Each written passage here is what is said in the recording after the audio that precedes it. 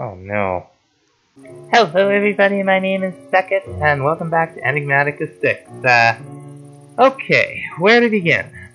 This thing works now, and I lost a bunch of footage. I had to do a bunch of stuff, basically, like, I had to update the mod, and to do that I had to run Curse as an administrator, and it turns out when you do that, the OBS hotkeys stop working. So, we used it just the way they had it last time. There's nothing wrong with the way they had it set up to make the Sylph charm, and the Sylph is now making happy particles around all of this stuff, which in turn is depositing items into our chest. And what we're going to do is we're going to set it up so that the items in our chest here will go automatically into our storage drawer system.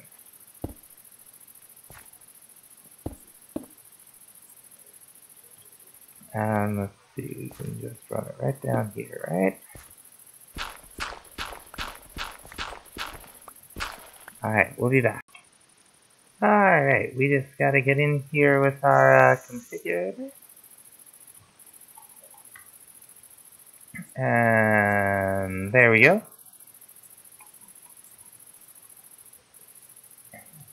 What do we have down here? Plate pavement. Plate pavement. So, what this little girl is going to do for us is she's going to put all kinds of things into our chest here, and then our items are going to pump down a basic logistical transporter into this storage drawer system. We'll be able to see exactly what we have of everything. And it's pretty cool. Now, for the moment, we will have to occasionally harvest this stuff by hand to keep generating mana for our girl here, because the plan was, I did make the Sylph charm, or the Whelp charm, I mean, once we got that thing working. I apologize for losing that footage, but I couldn't seem to get a spell onto parchment. We made this scribe's table last time, and went and made this blank parchment with the mana fiber that you get from the mana seeds that we made. And what you're supposed to be able to do is put the blank parchment down there, and then you're supposed to be able to take your spell book and pick the spell you want, and sneak right click it onto the parchment. But that just doesn't seem to work, and casting the spell from a distance doesn't seem to work. So I don't know, maybe it's the projectile aspect of it that doesn't work? Whoops, we forgot to, projectile, or no, we don't want projectile, we want touch, create, and it just doesn't do.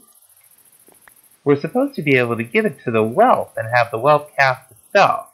I was going to have the Whelp cast Harvest in an area around them, have the carbuncles pick that stuff up, but it doesn't look like that's on the menu. Alright, I might have figured this out.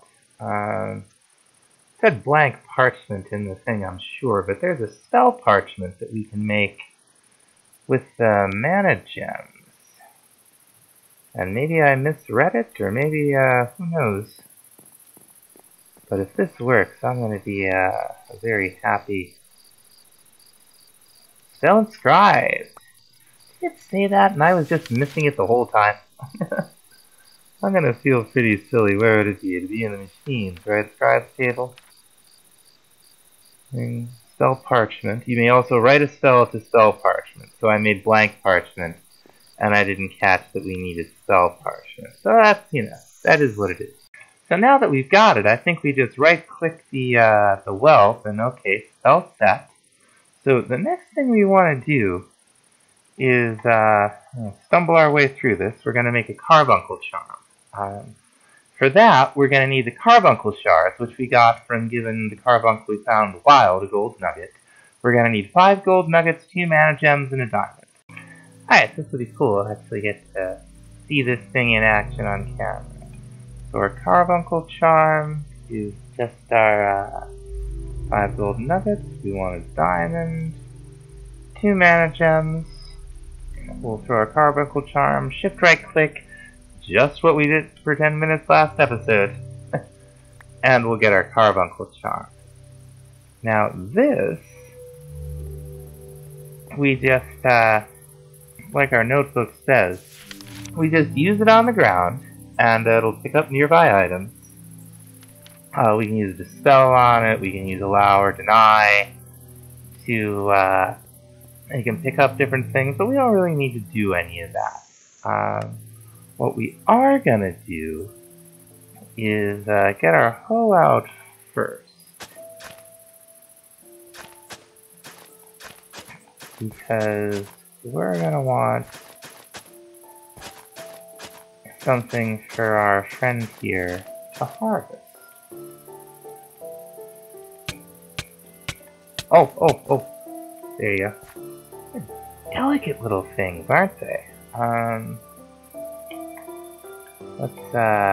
Projectile heal's gonna come in handy. Nice! So, we'll just grab,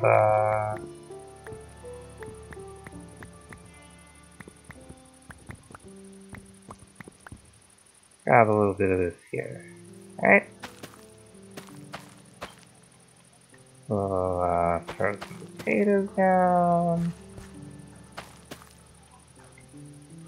We'll throw some beetroot down. Throw some carrots down. And as these mature, one thing I forgot, we want to,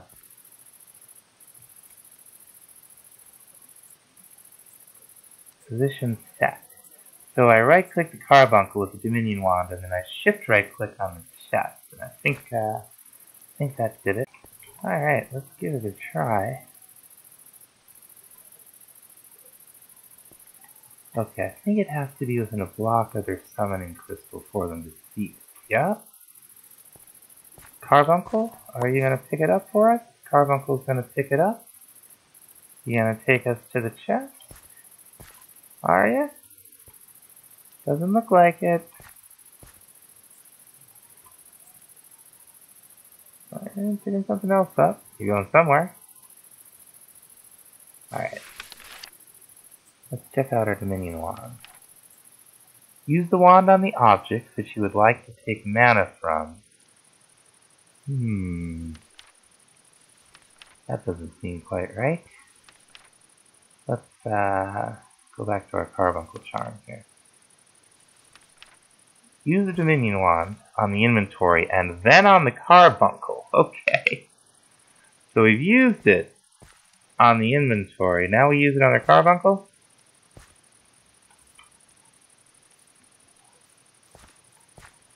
No, I don't want to take from the inventory.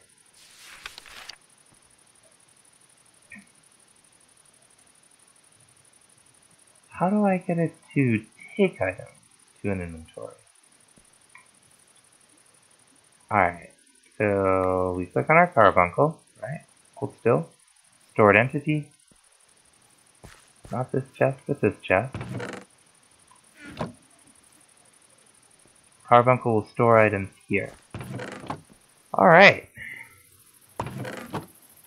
So as these grow, and our friend the whelp harvests them, the growth tick will generate mana go into our mana jar. Now let's make sure our whelp here understands that it gets the mana from the mana jar. By default, with every spell, jars that are in the vicinity of the summoning crystal, so we don't have to set that up. What about for the sylph?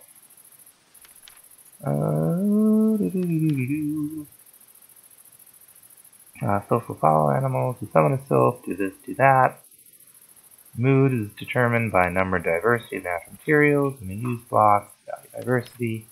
Interacting with Sylph with an empty hand will give you additional info on their mood. A happy Sylph will generate items and blocks. So, okay. They do require world mana that's in a jar adjacent to the summoning crystal, which we have. So we're pretty much set. Let's see what our Sylph will tell us. If we can find her. We click on her with an empty hand. The Sylph appears happy enough. Home is extremely diverse. So we're going to put a bunch of other stuff over here where it's just like basically home kneeling the ground for us. Since the recording for this part of it never got made, I thought I'd get into the mechanics of the Sylph a little bit. Go into our worn notebook here. What you do is you use your enchanting apparatus to craft this stuff. It was more of a pain to get the birch sapling than it was to get anything else. What we did to do that was make this guy over here, which is from the Farming for Blockheads mod. Not hard to make. Let's see, yeah, here it is. It's just a red wool, some planks, and you get this guy. And for an emerald, he will sell you stuff. And he's quite handy, it's very friendly. But what you have to do is you have to craft this summoning crystal, which is not a particularly hard recipe. It's, again, use the enchanting apparatus, some gold, 2 diamonds, a mana gem, and some of this arcane stone. And the summoning crystal with the mana jar and the chest is in fact a multi-block. It shows it to you right here, and you can click this little eye to see a ghost image of it in the world, which is pretty cool. It's how this this book mod just kind of seems to work. I think it might be patchouli? I'm not sure. Anyway, once you've got it set up, the Sylph just kind of goes and does its thing. I don't know that it actually needs mana to do it. We're gonna find out, because the bulk of the mana is being used by this crystallizer to make us the mana gems. Now, I don't know any of this for a fact, but this is the next day in real life after recording the previous part of this episode, so I've had a little time to think about it. The issue might be with the way the enchanting apparatus reads the drops that you get from the Enigmatica. Can barely speak right now. From this mod, however it's pronounced. Because when we started to, once I updated the mod and then started using the crystallizer with world mana to make the mana gems, the enchanting apparatus suddenly began to function. So what I know for a fact is that as it stands, with the mod updated and with the enchanting apparatus, with the ore the way that it is, well, I'll just demonstrate instead of talking about it. Oh, for crying out loud. Come on. Come on. Come on. Kidding me with this. This is not a country inn. Come on. Both here. Come on, come on, come on. Come on. Oh, for crying. Come on.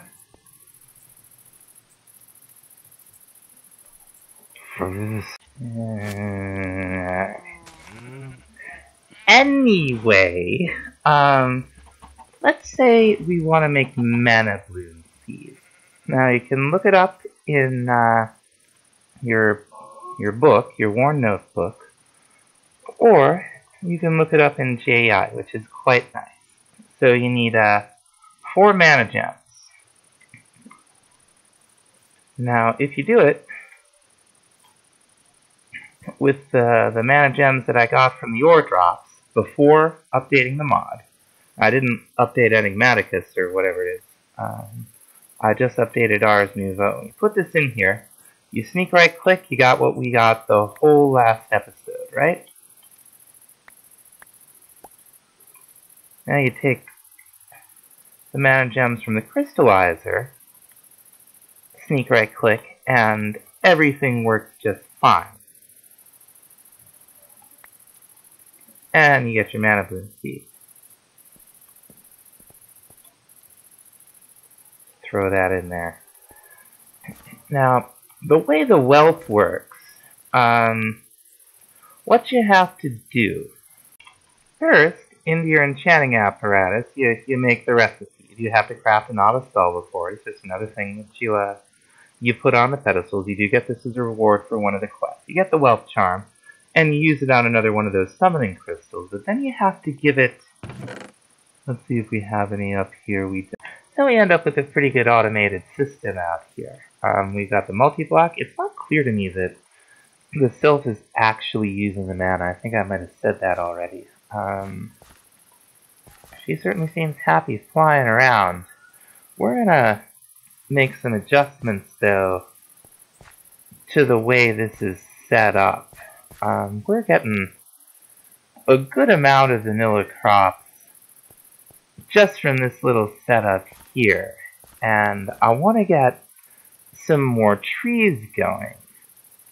Now, are these still all at 13? Okay, no. We've got a mango 14, a pear at 14 now, so I think we only had 13 of all the fruit in there. Is it mango that's, is there ripe mango over here? Cherries are ripe.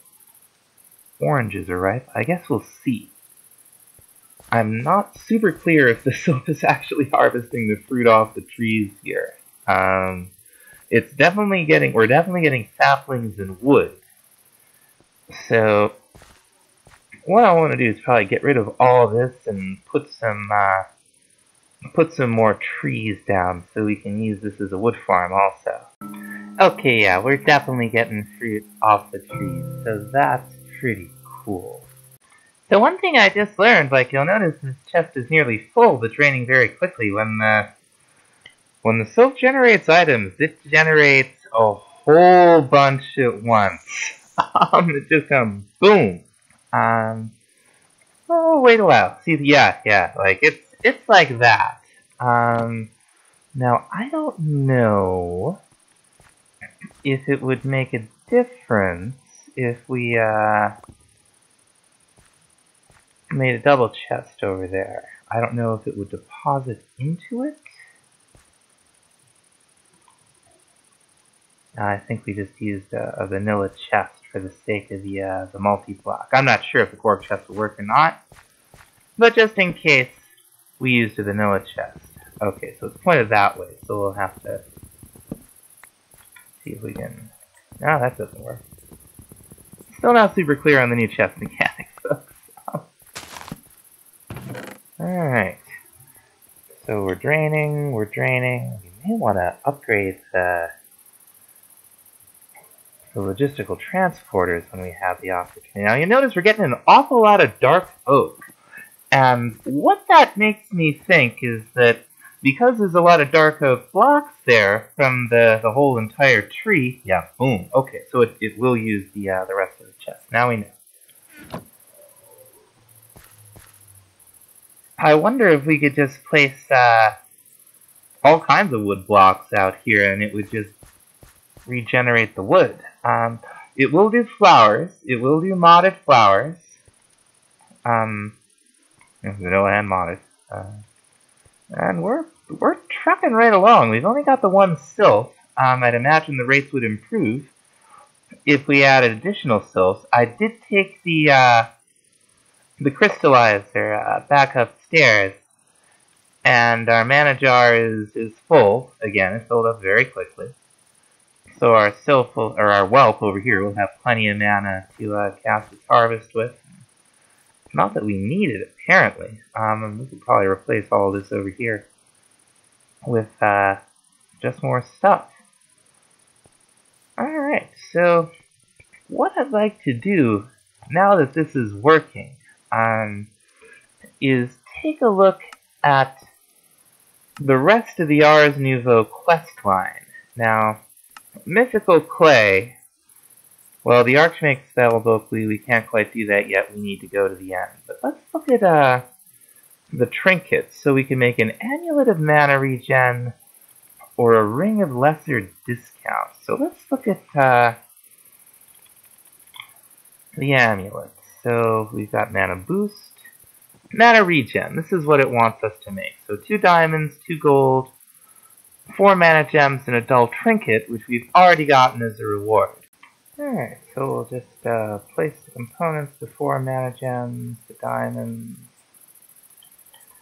and the gold on our pedestals. We'll throw the dull trinket. And you can craft these if you haven't, if you lost it or whatever. It's just one of these mana gems. It looks like you can use the Enigmatica ones, and 4 iron ingots, or nuggets, I'm trying to say.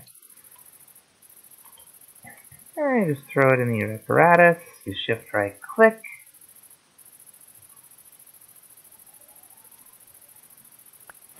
And eventually we get our amulet of mana regen. Now, let's take a look, let's take our projectile light spell, and let's go about lighting some of this random area up. So you see we have 1, 2, 3, 4, we have 60 right now. And that's the rate at which we're generating mana. Bump, bump, bump, bump, bump. So, let's go into our, whatever this menu is. We'll equip the amulet and we'll see now. I mean, maybe it's a little faster. Let's see what reward we got. Oh, we still got to do the ring of lesser discount. Anyway, it's easy enough. I think we've got... Oh, I just don't have fiber up here. I thought I did. Look at this guy. He must be on break. Oh, also double height flower harvesting from this is not confirmed. Alright, let's finish that one up at least. Doot, doot, doot, doot, doot. Boom. The blank parchment, and then we'll make the spell parchment. Like so. And did that do it? Oh, it knows we have 3. Do I have... Oh, I could have only made 2. Okay. Interesting the... Oh, okay, summer blank. Let's see what we got. The scribing table, that's right. We already have one of these. So, up next in the quest here, we got a mana relay, runic chalk, mana splitter. What is mana relay? We get, I think, another Dominion staff for that.